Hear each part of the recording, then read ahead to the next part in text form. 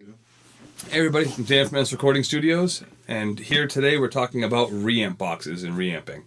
Now, coming off our last video, you should watch about DIs and how to record DIs and what you want to use them for and everything, but once you've gotten to that point, we're going to cover just the reamp boxes today. Now, what you're going to do with a reamp box is, see, you've recorded your DI signal into your DAW.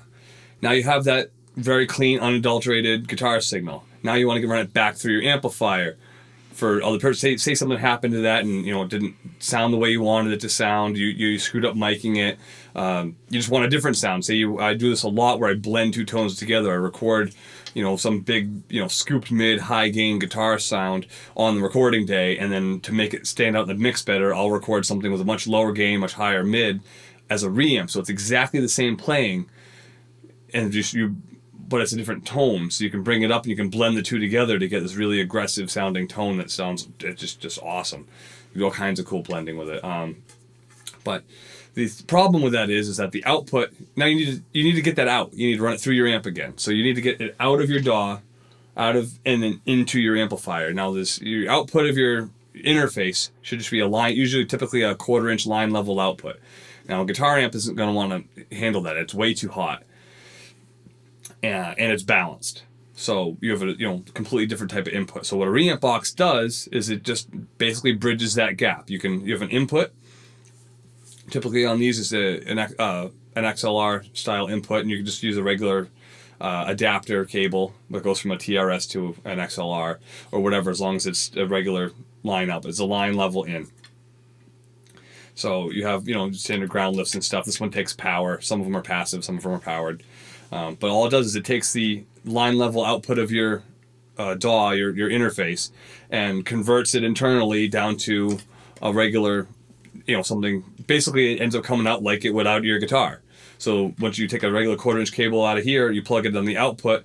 This one has all typical stuff is just like a trim. It has a couple different outputs for isolation and like a level plot on it, and that's basically it. You plug it from output of here into your guitar amp, and now your guitar amp, presto, thinks the guitar is playing into it.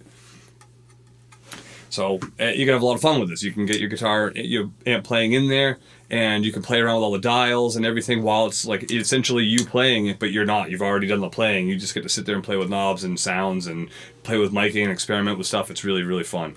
It allows you a lot more flexibility. So we're going to go ahead and show you how that's done. So what we've gone and done here is we've connected the reamp box. We have a power in that we've just connected to regular AC power.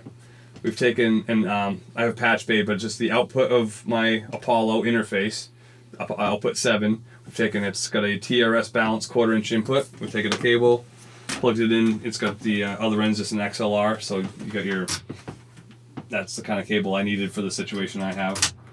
Plug it into the input. We don't need to lift the ground on this. And if we have an output, I have a direct and isolated. I like using the isolated. It just sounds a little less noise. I have the trim pot cranked all the way up. This cable goes right through, plugged right into the input of my Yamaha. Okay, everyone, we're back here. So, like I said in the last video, we had a bit of an issue with the screen capture software, so we're redoing this section. Might be a little different than what I might have talked about earlier in the video. We recorded in the DI video, the DI, and a JCM 800, and it sounds like this. We had the DI. I'm just going to show you a little quick section here.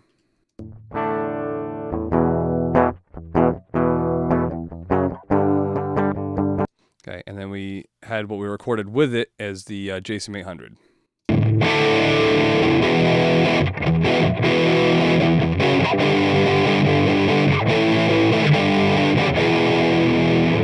All right, so now we're going to talk about reamping. So what we want to do is we want to get this DI signal out of our system and back through the amplifier to re-record it. So the output on the system is a line level output, which is what I talked about earlier. We need the DI box to change that line level output into something that the amp can handle. It makes it sound like makes the amp think that it's a guitar playing it again. So what we need to do here is we need to change the output to an output on my rig. So I'm going to choose output 7 because that's the one, it's after all my headphone outputs and everything, so I always use that. But any line output you have available that's not also going to your speakers or anything like that. And then you want to make sure your volume's at 0. You can adjust this if you're getting more or less signal depending on how hot you recorded the DI, you can adjust it here. But be aware that any plugins that you have on this, anything you want to do to it, is going to happen. It's going to go through your amp. So don't put any compression or EQ or anything on here that you don't want going through your amplifier. On the flip side, if you don't have a phaser pedal but you wanted to record with a phaser, you can put a phaser plug-in on here and run that through, and it'll come through the amp signal. So, okay, we're going to go and make another track here.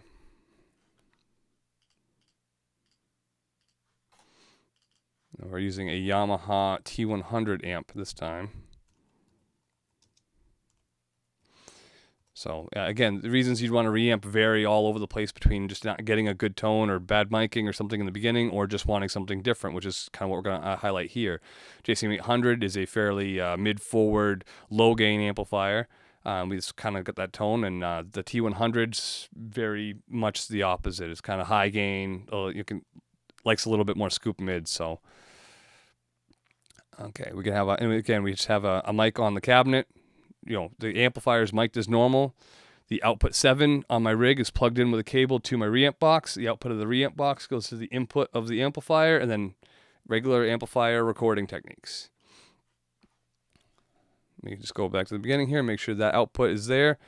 Make sure this track is record enabled. We'll mute the 800 track for right now, and we will press record. Let it play right through the amp.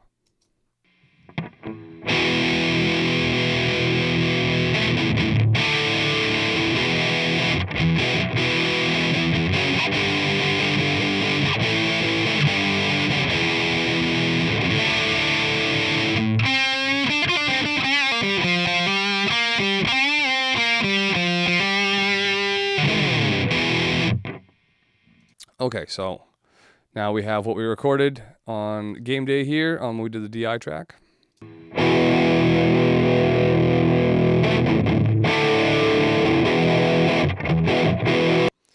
We have the DI.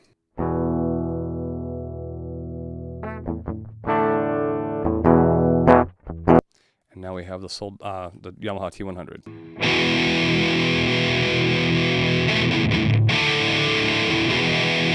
Now it's the exact same performance. You can do that over and over and over again. Different sounds, different amplifiers, different tones, whatever you want. You can stack them up, low gain and high gain, different sounds. Even let's do something fun here. Let's pan them out left and right. Let's just see.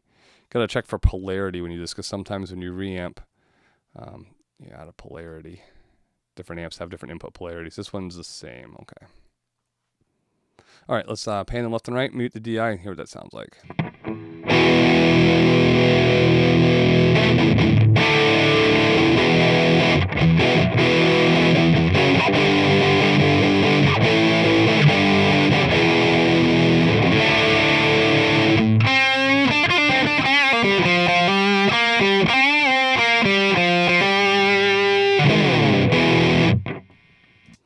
All right, and there you have it. That's reamping. There's a lot of other things we can do with this. Like I said, you can reamp snares and kick drums and all kinds of things through your amplifiers if you want to. Just a means of getting an output of your your interface into your guitar amp. But real quickly too, I'm going to show you what you can also do with the DI. A lot of people use this. It's amp simulators. All you need is a DI track or a DI input on your rig, and you go into something like bias here. And we can pull up anything we want here. You know, I'm a tube amp guy. I prefer the actual sound of real tubes and everything, but you know, these have come a long way. Check this out. So, just the DI track.